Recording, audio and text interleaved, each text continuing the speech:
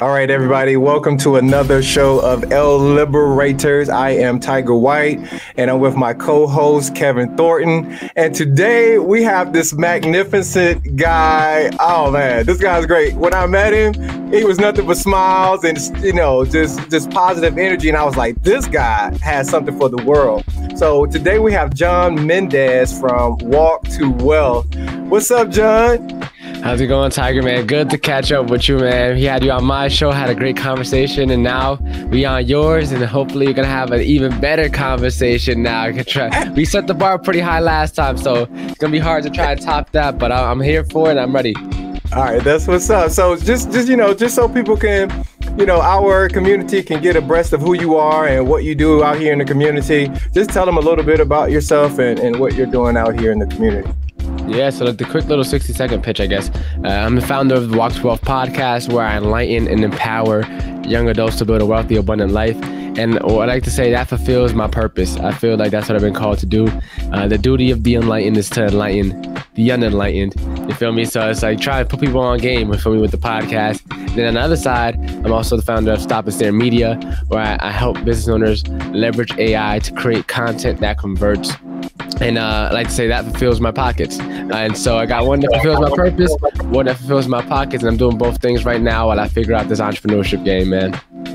That's what's up. So Cam, you got anything? You can start with them first if you want, or I'll leave it up to you. So yeah, for my question for you is, for the AI, I'm new to the AI game. How do people like myself, who is like a life coach, use AI to create content? Yeah, that's a great question. So what I would do is, honestly, the first step, most people know about ChatGPT or have at least heard of it. If you haven't, ChatGPT is this big chatbot tool that kind of got popped on the scene. November 2022, it became like public.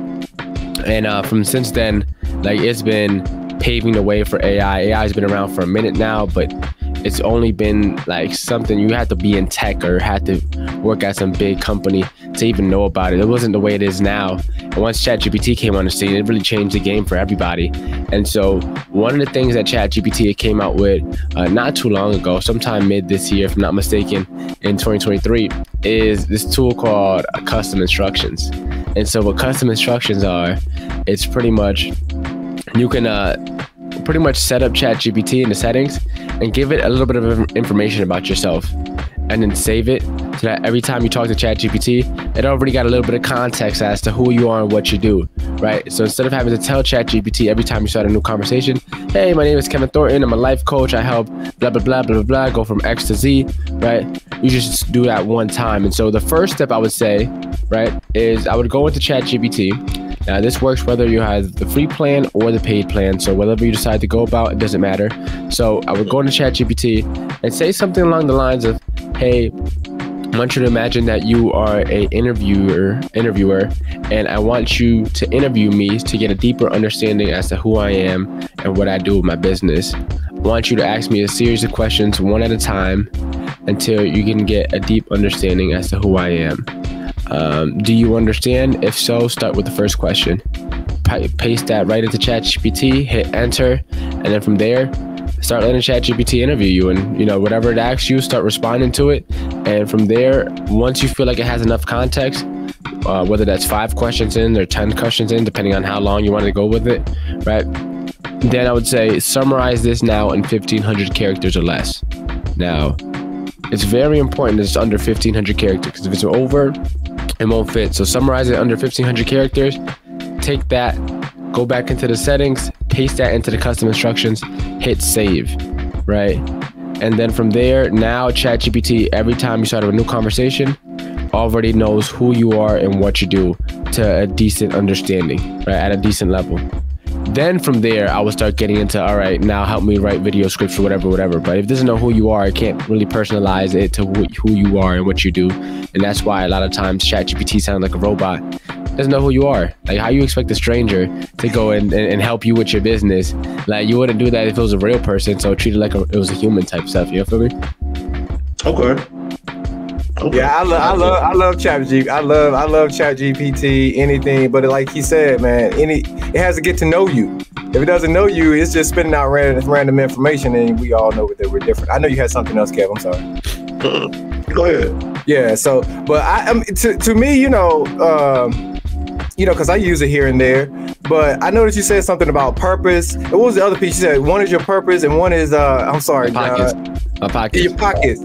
So this is where I'm at too as well. It's like, okay, your purpose and then your pockets. How do you navigate that? Because sometimes you can find people that they understand they got a purpose, but then they have that pocket part that distracts them from that purpose. So how do you stay more morally and ethically balanced with trying to do your purpose and fill your pockets?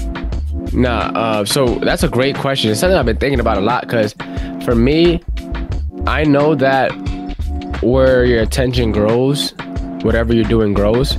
So wherever your attention goes, and if your attention is divided, right, then you'll grow a lot slower. And for me, I was really at war with that. So when I first got into entrepreneurship, right, the first thing I was a real estate agent. Right, a couple months after, right, I got my license. I started teaching social media classes, and I started my podcast. The whole time behind the scenes, I was also working at a restaurant. So I was doing 4 things. And from the outside looking in, I was getting after it. You see me on social media. I was looking good. I was making my reels. You would have thought I was a top agent doing my thing, whatever. And it wasn't that way at all. If anything, everything was actually crumbling down. Wasn't selling any houses. Restaurant was barely making any money. The podcast still to this day hasn't made any money. And then the social media classes, my first year doing that, made $1,000. My first 7 months doing that, it didn't make anything, right? And so it's like, I was doing all these things and burning my wheels, and I was really just like not getting anywhere with anything. And so around late 2022, I decided to quit real estate. I still have a license active, right? So someone needed help, I could help them, but I quit putting any time and energy and effort into it. And I was like, all right, I'm teaching these social media classes. How can I then turn this into something that I can get money from? Because I felt unworthy of charging for my classes because I didn't sell any houses. And most of my audience were real estate agents. It's like, how am I teaching these people who sell more houses than me how to sell houses? But they weren't coming to me for this houses stuff. They were coming for the social media piece, right? And so I was like, all right, what if I keep doing these classes for free and then I just start charging people to create the content for them and do like an agency service? And so after my first client, realized I hated it. So I dropped that, right? And then from there, now it's like, all right, I quit real estate to do this. My $1 million idea failed. And now I'm stuck. And at that time, for 4 months straight, my podcast numbers were going down, despite me posting an episode a week consistently and posting about 2 to 3 reels per day across multiple platforms. Numbers was going down every month. And so I'm like, damn, right, what's going on? Like, I got a good head on my shoulder. I believe I'm a really good person. I'm getting after it. I was going to conferences. I'm investing in myself. I'm learning. I'm working hard. And it's like, I'm not going out. I'm not partying. I'm not doing any of the stuff that a lot of people my age were doing. And yet, despite that, literally everything, I had like whatever the opposite of the Midas touch was, I had that. Like everything I was doing was just failing, right? And I was at a crossroads last year around December. And I was just like, right, what is it that I'm going to do? And I found this concept called Ikigai. And it's the Japanese concept that stands for your reason for being, right? And the people where this comes from, they're called the land of the land of immortals, because they have the longest life expectancy on the planet. They have literally their life expectancy is like almost close to 100. And so it's pretty much the intersection of 4 circles: what you love to do, mixed with what the world needs, mixed with what you can be rewarded for, mixed with what you're good at, right? So when you find the intersection of those 4 circles, you find your Ikigai. And going through that exercise myself, I realized that I feel like the podcast really is truly my purpose, right? That enlightening piece. Like, I love teaching, even with the social media classes. Like, that was teaching. That's the part that got me fired up. And so in January this year, I joined a mastermind for the first time. And in the mastermind, they had a class on AI, how to use ChatGPT. And he used ChatGPT to create a course on how to use ChatGPT. And at the end of the course, he shows himself screen recording, like, of him going in ChatGPT and typing everything up to create the course. And I'm just like, yo, this guy this guy got it good. Like, yo, I thought because at that time I was using it, but like not to that level, right? And so I 2 weeks after did a class on how to use ChatGPT. Use ChatGPT to create that class. Upsold to a workshop, and it was 20 spots at $197. Sold out within 24 hours. Made a quick $4,000, and that was more money than I made in 3 months into working at the restaurant, and more money than I made in all of 2022 with the social media stuff ×3, right? ×4 actually. So that's where I was like, okay, I can get paid to keep doing these social media classes, right? But also I could keep doing the podcast. And so where I'm at right now, a very long-winded answer, but to summarize it pretty much is I'm using the AI stuff to fund what I have going on with the podcast. The reason why I'm doing that is because you mix work and play too soon, then you end up turning your love and your passion into a job, which a lot of times takes the joy out of it. And Alex Hormozi talks about like the goal of life and business, right, isn't to win, it's to last, because most people never do, right? And because I know I'm getting into this entrepreneurship game, I mean, I got in at 20, but now I'm 22. Most entrepreneurs, it's a second or third career for them. So they're not starting their business until they're 40. So due to the law of attrition, I literally have 18 years of just time to F off, and still will be at a point ahead. By the time other people start, I'll have all those 18 years of experience if I just decide to take this next 18 years off. So I was like, all right, let me go crazy with the AI stuff and run that up while it's hot, while I'm still early on into it, run up a bag so that I have enough money to then do this podcast stuff without having to worry about whether it's making money or not, and just truly do it because I enjoy it. Now, long term, I see the podcast turning into its own thing, and then having that just be what fulfills my pockets and my purpose. But for the time being, I'm not too soon to rush into it because I know I got an early on head start than most people do, and I know I'm doing it for the long haul. Yeah, that's real. I love that. Hey, that was real in depth, man. I've never heard anybody break it down so well, man. I know you said it was like it's kind of long-winded, but to summarize it, this is what it is. But I mean, if anybody watches this, there should be no like, oh, I got a question for him. Broke it down, man. Like, because the thing is, you say you're 22. Yeah. We go out in the community. We're both, Kevin and I are from Atlanta. We have, people we interact with, like they're older than 22 that are struggling. Like, where do you get that ambition, or I call it ambition, or that positive energy from? Is it natural, or that you just like, man, I don't know, I just got it, or is this that you saw somebody, or what? Where do you get that from? I think a big part of it was like, in terms of like the entrepreneurial spirit, I think we're all born entrepreneurs, and one of three things happens in our childhood. We're either brought into a family that embraces that and helps further develop that entrepreneurial spirit, right? Or we're brought into a family that doesn't embrace that, and through some traumatic experience or something along the way, you lose it and then have to rediscover it. That's where I feel like I and a lot of entrepreneurs fall into. And then the last group of people, which is like the majority of the population, were born into it but then lost it somewhere along the way and then never pick it back up. Right. So I don't feel like it was that I was born with something that other people don't have. I think we're all entrepreneurial in the sense, like, it's just a creative side of our brain, right? And some people have that further developed and are embracing that for more than other people. And I believe for me, part of it is I'm very competitive by nature.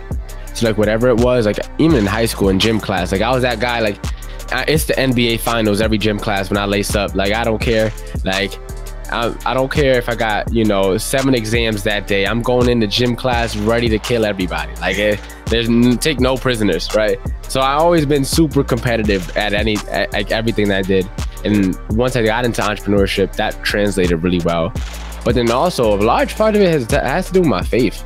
I feel like for me, as being a Christian, right, a lot of people are Christian, live in fear. And it's like, literally like the first chapter of the Bible talks about how we're made in God's image. So if we're made in God's image, and it's like with him, I know that he has better plans working out for me at all times. Like, he's not out to get me. He's not out to sabotage me. He wants the best for me, very best for me. And I know that firmly, and I believe that. It's like, how could I live my life scary? Yeah. Like, I gotta leave it on. I would find, like, yo, I seen this one definition, quick sidebar, of procrastination that hit me deep. And it was like, for anyone that's listening, write this down, right? It's like, procrastination is the arrogant assumption that God owes you another opportunity to do what you had time to do today. And when I read that, I was like, damn, like, that's true. It's true though, like, because tomorrow's never promised, right? And it's like a lot of people that's not waking up tomorrow. So it's like, it's a very deep, very dark kind of definition of it, but it's true. And so it's like, man, like, don't put off till tomorrow what you had time to do today. And so it's like knowing that, and it's like knowing that, like, I got a bunch of like quotes that I can just fire off at any time, because like for me, not having a set role model, music and lyrics and verses were things like I always fell back on when I needed strength. And so another one that I love is, if life was easy, it wouldn't be worth living. God gives his best soldiers the worst missions, right? And it's like stuff like that I just replay in my head all the time, and I know it's like it's gonna get hard and difficult. And it's like, another one I love, it's one cannot wish for strong character and an easy life, because the price of one is the other, right?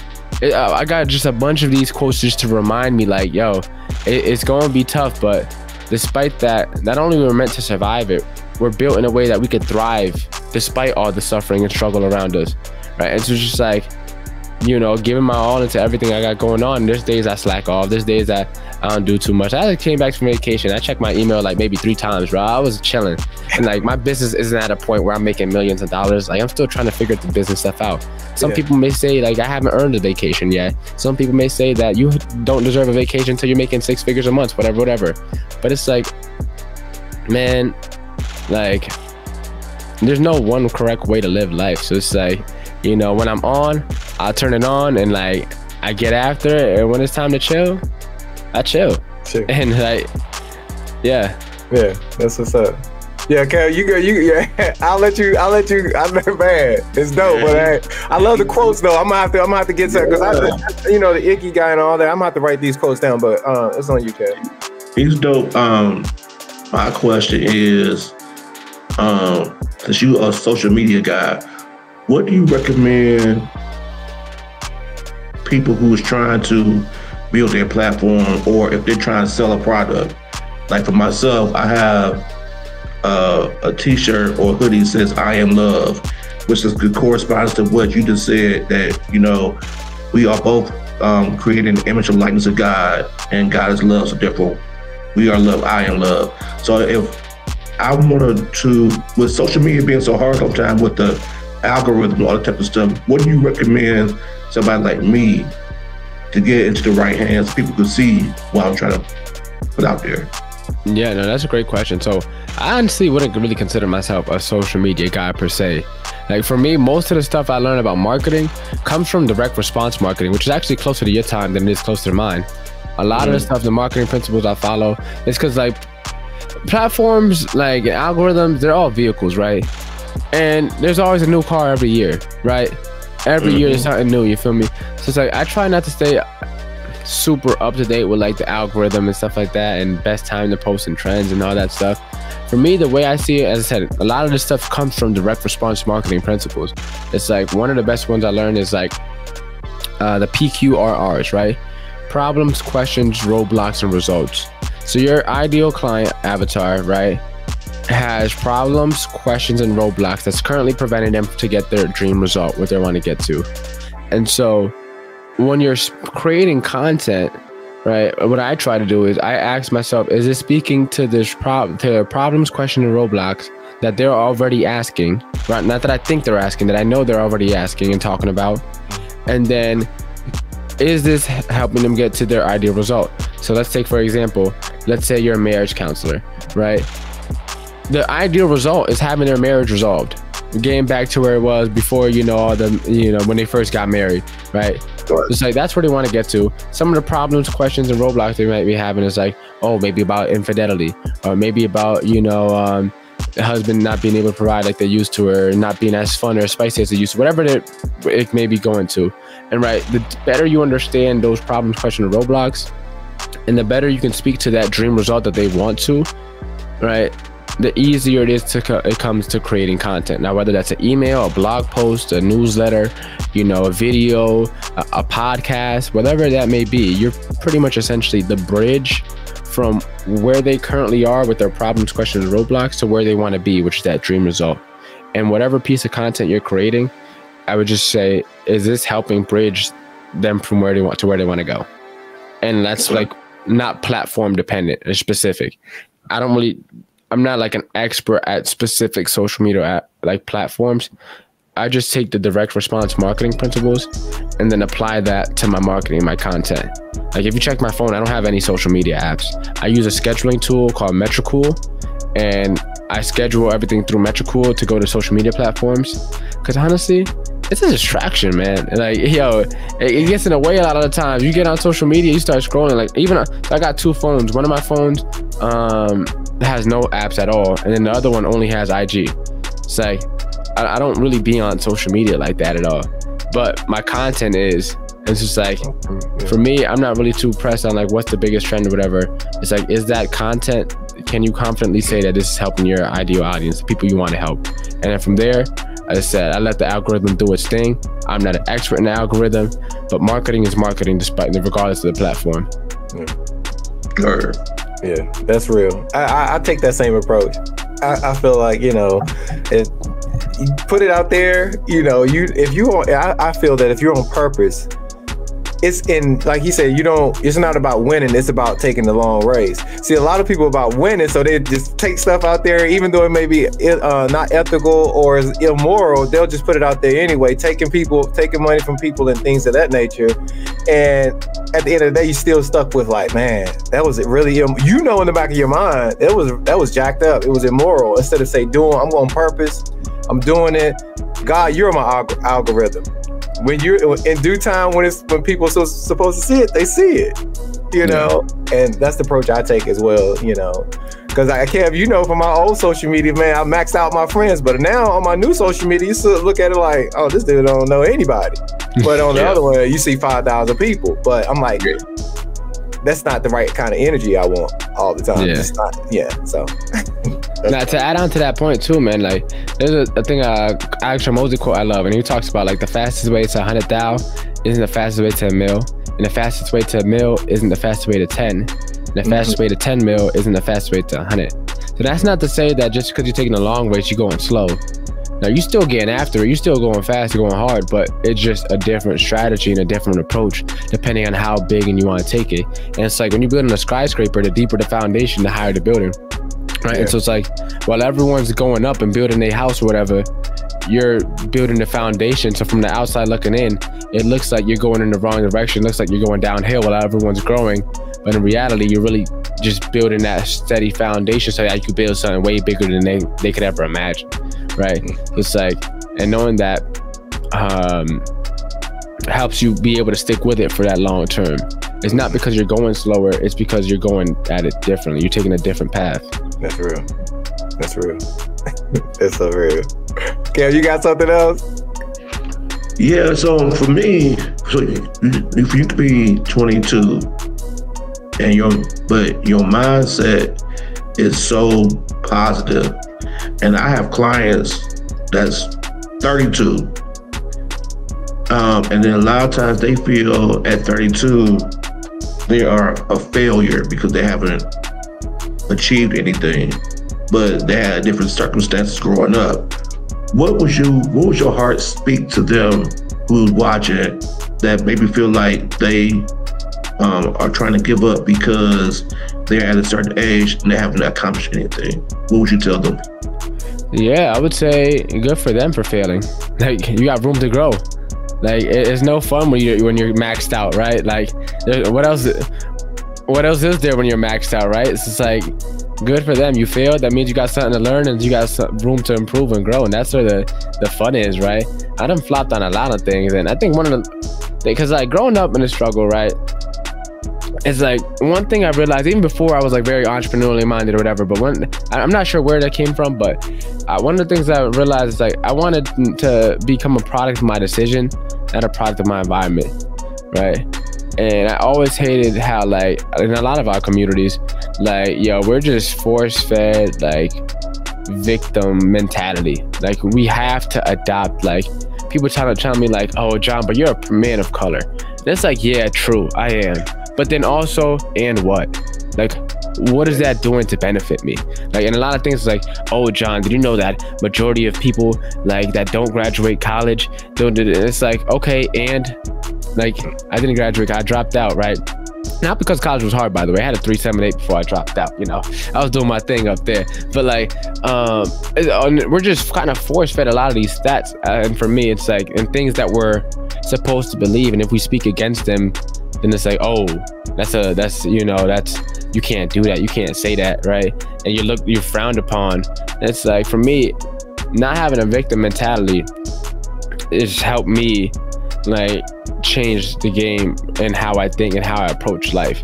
It's like, as I said, I have a guy that's working with me, like that's working for me, that's out there fighting battles ahead of me so that I don't have to go through. It's like, bro, like I got everything I got. He equipped me with everything I need within. And so that's like part of the reason I think, but then also it's like, you mentioned a lot about something about mindset too there. And like one of the things I always say is like the reason I see further than most is because I'm standing on the shoulders of giants, right? Meaning like the reason I see further than most because I had a lot of like great people that I've been blessed and fortunate enough to meet and see how they view the world, see how they think, see their perspective, and be open and minded enough to receive that, right? And it's just like I just became from a very early age a giant melting pot of all these different viewpoints and perspectives. And as I tried to figure out the world for myself, I had all these different narrative and perspectives that I could kind of pull from. So I tried to take the parts that I like and leave out the parts I didn't. And that kind of helped shape the way I viewed the world. And it's like, man, I think the comparison is a thief of joy. Like just based off that question, you said they're 32 or whatever and they failed. Like Gary Vee talks about like you're a baby, right? He just he tells everybody you're a baby. No matter if you're 10, 20, 50, like he tells everybody you're a baby because like God willing, you still got a lot of life left, right? It's just like, man, there's no limit to where you could take it when you really get after it, right? And so it's like, who are you comparing yourself to? Like what timeline? Because at 32, a lot of people still think of you as like a little kid, right? Depending on who you ask, right? If you ask me, I may think you're a geezer, right? But if you ask someone that's a lot older than me, they might be like, oh, you know, you're still young, you're still a little man or whatever. It's just like, the only person you could be comparing yourself to is future you. And it's like, if that person is proud, then like, what else really matters? Yeah. Love it. That's real. That's one of my sayings. I compete only with myself. Every single day, I always try to be a better me. And that man's, it took my life and flipped it in overnight, just with that one concept alone. But I know, I don't know, John, if you want to highlight on this. I know you last time we talked, you said, so Kev and the people listening you had a chance to spend a day with a billionaire. Yeah. Can you give them like some key pointers of the different thought processes that a billionaire has compared to someone that doesn't have billions that you may have learned in that moment? Yeah, like one of the main differences is like a lot of people talk a good game, right?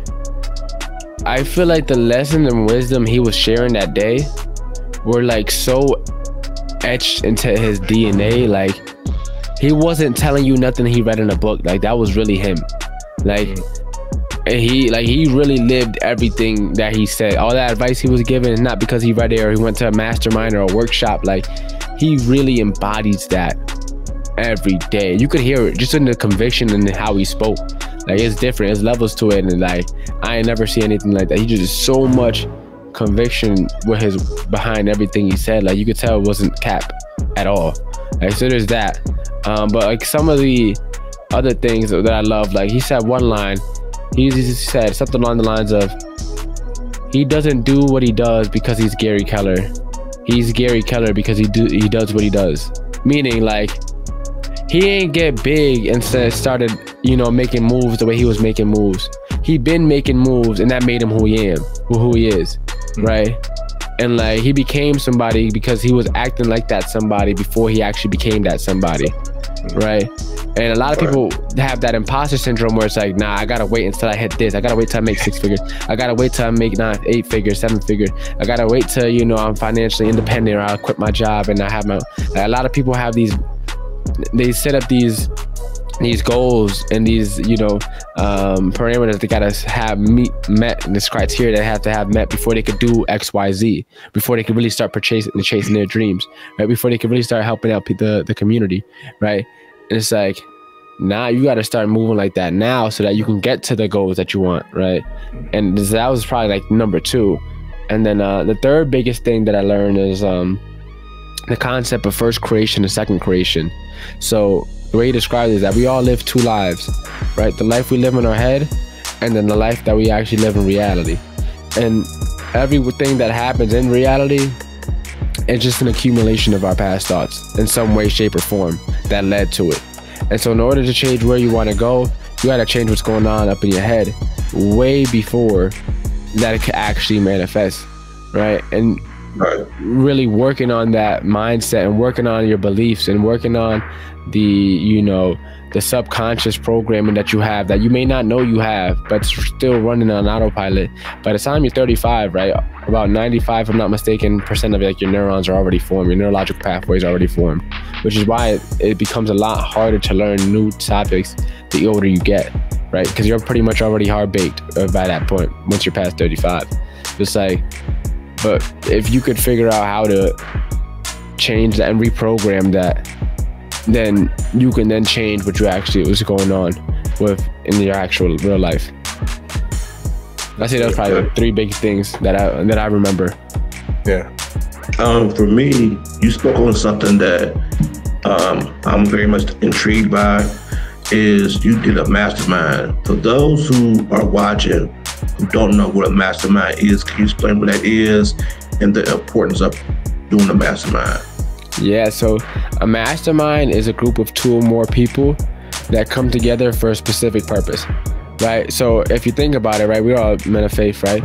Church is kind of like a mastermind, but in that sense, you're masterminding around God in the Bible, right? That's a mastermind, right? And the way we're talking about it right now, where I'm in a business mastermind, so we come together to talk about business and how we can grow our business, right? And so it's like, the format is usually a lot smaller, right? Usually like less than 20 people or so.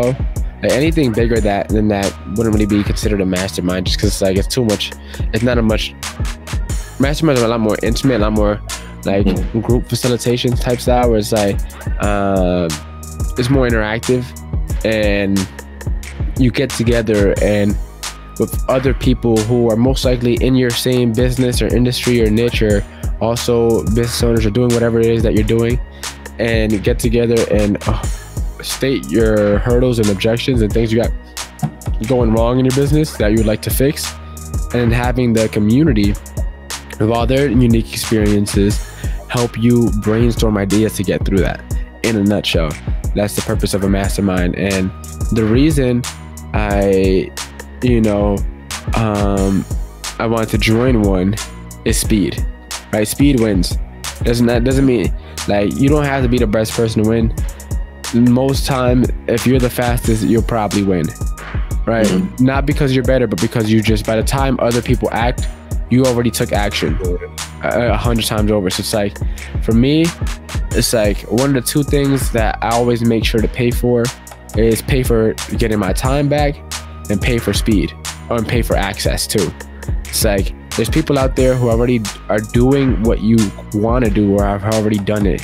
And so if you could pay to be in a room with those people, whether it's a mastermind or a conference or, you know, a networking event, whatever it may be, like paying for that has helped me expedite my entrepreneurial process. And yeah, I probably would have figured it out on my own. Not sure how long it would have taken it, but you know, I'm just now starting to catch my stride 2 years in. So if I would say if I hadn't joined any mastermind, man, I probably wouldn't have figured out a lot of this stuff till I was like, at this page, probably like 25, 26 or something like that.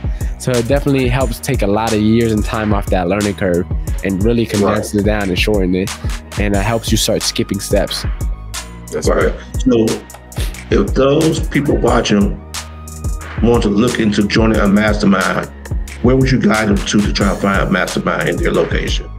Yeah, so I would say, one, ask yourself, what would you like to do? A lot of the masterminds now are like virtual, mainly because they have people from so many different places. But in terms of in person, right, I haven't found really any mastermind group. You could always form one. I would say, if you want to, I say this, if you want to form one, find like 2 to 3 people who are in similar industry that are headed in the same direction, right? And set up a time to meet either weekly or monthly or whatever it may be, and you can get something going like that, and kind of do like hot seat style, where it's like one person, you know, they'll state their problem. Hey, you know, I'm struggling to get leads for my life coaching business, and then have the other guys or gals like, all right, let's tackle that. What are you currently doing? What are your current lead gen strategies? Are you doing ads? Are you doing this? Are you doing organic traffic? Are you doing cold emails? Are you doing cold outreach? Like, what's your strategy? So, are you doing cold emails? All right, what's your subject lines looking like? What's your body of the text looking like? What's your email nurture sequence looking like? Oh, you're doing that, blah, blah, and then just keep on going with it. So it's like having something like that. But if you're looking in terms of like trying to find one, I would say virtually. The way I found mine was the guy whose podcast I hopped on.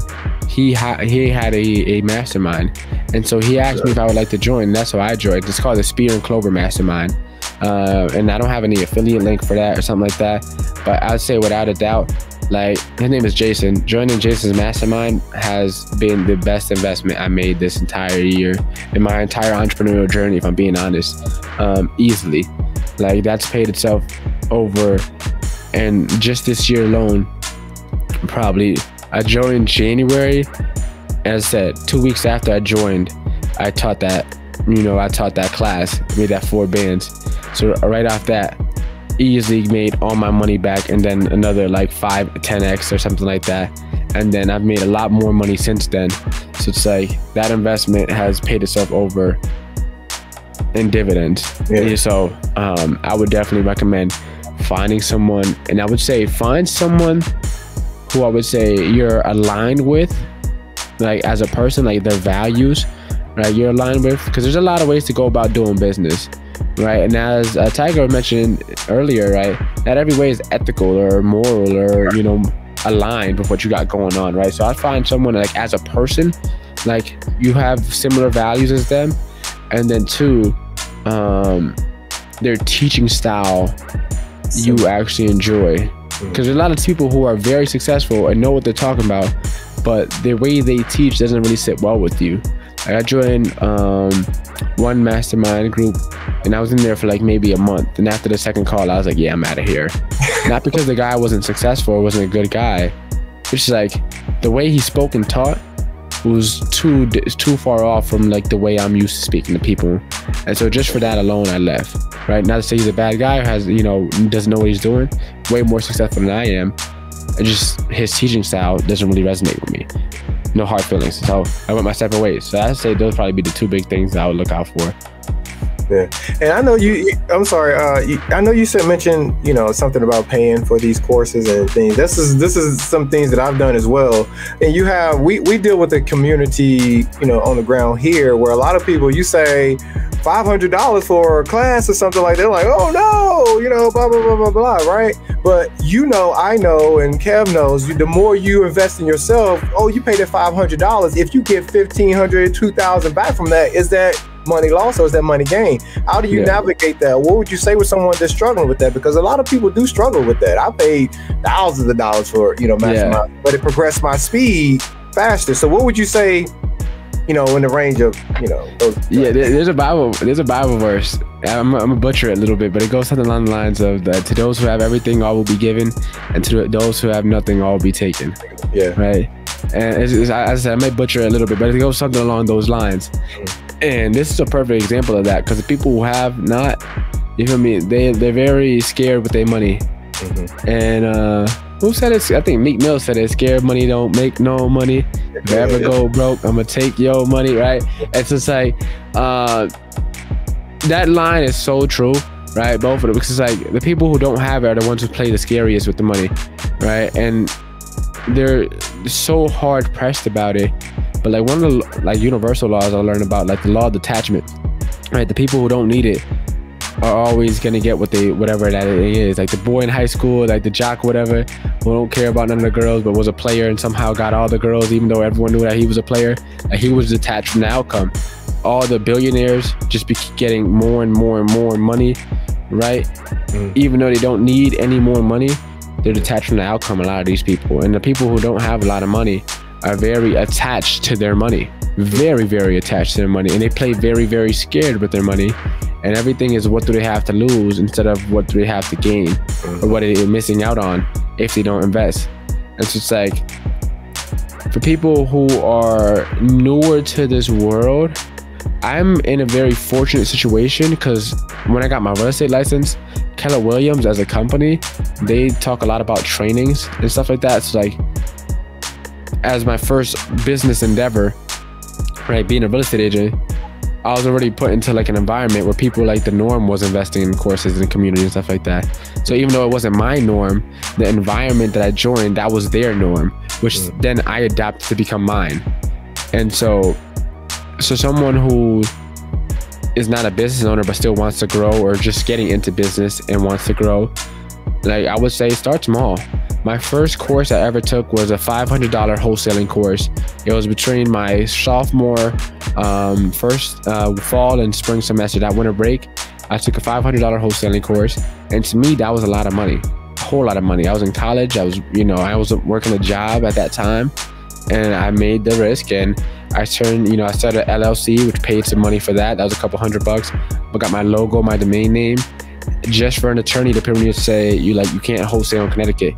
Sidebar, you can. That's a story for another day. But at that time, that was the professional. So I just paid right there like $600-700 to get pretty much nothing from that at all, right? And but that helped get me started. That helped get me okay with investing in myself. So if it's not $500, then I'd say $97, right, or $47, whatever it may be. But take a little something and get used to paying for your education and investing in yourself and paying for your growth, and work your way up. Right now, I think the most money I ever spent on a thing was like $8,800 on an accelerator program, right? And that made my stomach hurt, like just hitting. And I broke that up into 2 payments, and even still, that made my stomach hurt when I hit submit, right? And I had to tap into my savings to do that. But it's like, you got to do what you got to do to invest in yourself, and then from there, work your way up, and make sure you're investing in stuff that is going to help you, and the person that you're investing in is also very reputable, because there's a lot of people who got burned, like joining mastermind groups. So I would say always talk to a couple friends or family, or go into some Facebook groups and hey, I'm going to invest in so and so's course, like what's your thoughts, whatever, have you worked with this person, what's your experience, and always do your research and your homework before you invest anywhere. But I would say, man, if you want to, as I said, shortcut the process, definitely start investing in yourself, because you're the greatest ROI that you could ever have. And so people be quick to invest in Tesla, right? Elon Musk don't care about you. Not saying he's a bad person, or but he's trying to go his business, his company. He's trying to go himself, right? Are you trying to do the same? Why are you people are quick to invest in other people's company and very slow to invest in themselves, right? And so the question is, do you have faith in yourself? Like, do you believe you're worth the investment? And if the answer is no, well, then there's another issue lying underneath that. And if the answer is yes, why haven't you started yet? Yeah. Well said. You can drop the mic on that one. Yeah, you could have just dropped the mic on that one, because it's very, very, very, very, very important. I've been investing in just classes for years, man, but it makes you, if anything, the money going forward is worth it, because it changes the way you think. For one, that's worth the money right off the top, because whoever you're investing in should trigger something in your mind that says, you know what, why, nobody never told me that, or why I'm not thinking like that, or how did he know this? And it should want you to know more just with an investment alone, one investment alone. But you had to, I attended a course some time ago, where, you know, I paid the $500, right? And you know about these. You pay the $500, you get into the course, and then on the back end, okay, I got something that I'm going to charge you. I think they were charging like $27,000. One was $27,000, one was $55,000 for the next, you know, the next part of it. So the upsell. Yeah, so don't go in if you have a limited income. You can pay the $500 to learn, but you know you paying $27,000, $55,000. Don't be silly and diminish your whole family and take your whole family under because you want to know a little bit more. So I would say there's a boundary there as well. You have to keep. So one last thing, one last quick one, and you mentioned your mindset, like just hitting submit on the payment, right? People who pay attention. So it gets you into the state of mind to say, okay, I paid something, even if it's $25, right? But you paid for it. Now you're expecting something. People sign up for free stuff all the time and never show up or never really pay any mind or just have it in the background. But like, as soon as you pay for something, you're more likely to pay attention, right? And you'll be in a different state of mind. The same material, one person paid, one person didn't. The person who paid more likely than not will implement it sooner, faster, and better than the person who didn't. That's real. So real. So real. But Kevin, I think I don't have any more. The last thing I was going to ask you before we end this thing, you know, there's a lot of things that's going on in the world today. What is one thing that strikes you that you may not say to someone else that you say, okay, I don't know why this is going on or why people do that, or that it has that trigger in your mind. You're like, man, I don't even know why people do that. What is that one thing that's at the top of your list that you're like, man, there's no reason for that? Yeah, I would say, man, George Washington said before he passed away, man, one of the 3 things he left behind was not to get involved in worldly affairs.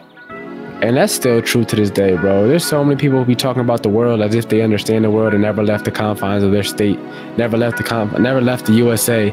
They'll be talking like they know about the world, that you talk about these things. Like, for example, oh, we got to end poverty.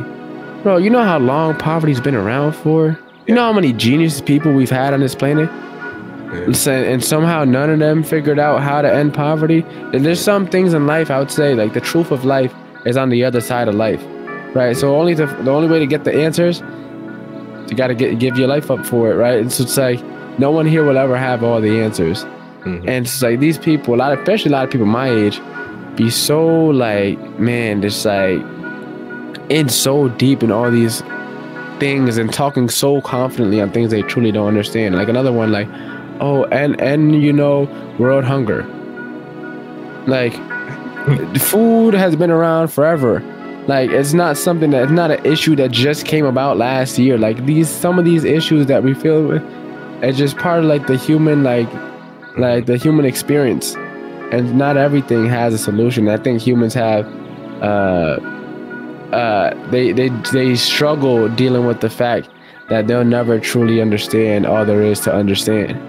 I feel, and a lot of people, I feel like, I don't watch the news. I'm not up to date with what's going on. Like, there's a lot of stuff going on. It's like, for me, it's like, yeah, it sounds morally just to speak on these, international affairs and issues that they got going on. Like, you sound like you're doing a great thing for the world, reposting your little stories and stuff like that. But it's like, at the same time, like, you can't even fix the situations you got in your own home. Oh, man. And you trying to solve these worldly issues, you feel me? So it's like, fix yourself and fix the situation in your environment locally before you start trying to tackle all these bigger things. And not to say that those bigger things aren't worth like fixing. They're just like, know where you're at in the process, right? You got a situation at home that you can't figure out yet. You try to freaking tackle world hunger as if, that's going to be solved anytime soon. And not to say that it shouldn't be solved. I'm just saying, like, know where you're at before you start trying to take on all these world challenges. I feel like a lot of people waste their time in that. Yeah, that's real. So Kev, I think that's the drop the mic right there, because I definitely believe in that, and I definitely understand that as well. If you can't tackle what's right there in your home, how can you tackle world issues? So that's what we're going to leave with everybody today. Make sure you tackle what's at home first. If your home is not right, there's no way you can take on the world. So Kev, I'll let you take us out. John, I appreciate you coming on, man, my brother. We definitely, I know I'll see you at FinCon. My goal is to get one of our listeners to give out a free ticket to FinCon, so where someone can join me. If Kev comes, I don't know if Kev is coming or not, join me at FinCon as well in Atlanta. So that's one for this podcast to give it away. So Kev, that's on you. All right. Thank you, everybody, for tuning into the show. We see you again next week. Don't forget to like, subscribe, and share. Peace. All right, John. Thank you, man. I appreciate it, brother. I appreciate you guys, man. I thank you again for having me. You was a wealth of knowledge, brother. Thank y'all. All right, take it easy.